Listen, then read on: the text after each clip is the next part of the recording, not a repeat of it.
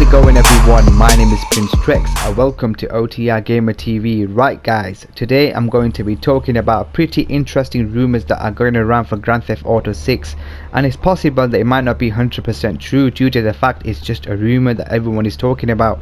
Apparently Rockstar is indicating something big bad to happen due to wait for GTA 6.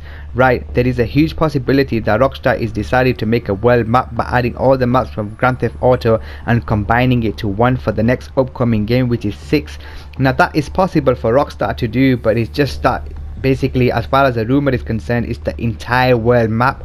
Now that is fucking crazy. The entire world, come on, that would be totally madness. I mean, just think about it. United States itself is fucking huge, boss, and just imagine how much shit we can do and the places that we can travel to a different states and explore that we have never seen before. Now that would be freaking cool, man. But by thinking about it, it just sounds too good to be true. But hey, you never know. If Rockstar do plan on doing something like this, hats off, I'll be the first to get my hands on that game.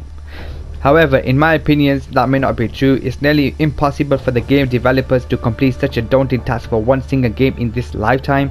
So let's not get our hopes so high. And yeah, Rockstar hasn't even confirmed the plans for the next GTA 6, although I do know they are going to confirm it anytime soon.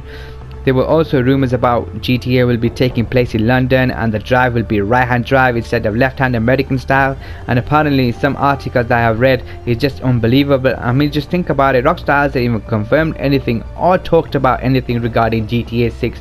So where the hell are these guys getting all this bullshit information from? Like GTA will be based in London, making it more realistic, where if you run out of gas or petrol and you need to drive down to a petrol station to fill up your tank, such as you need food after you've been through a combat and shit like that.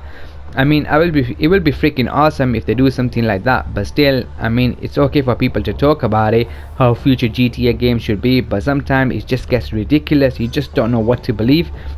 Well, anyways guys, I hope this video helped. Don't believe everything that shows up on the internet and on YouTube or news. It's hardly to be true half the time. It's just all made up. Let us know what you think about this rumors. Drop the comments below. So anyways guys, hope this video helped. Give it a thumbs up. Also subscribe to my channel for more videos like this, and I'll see you next time. Peace.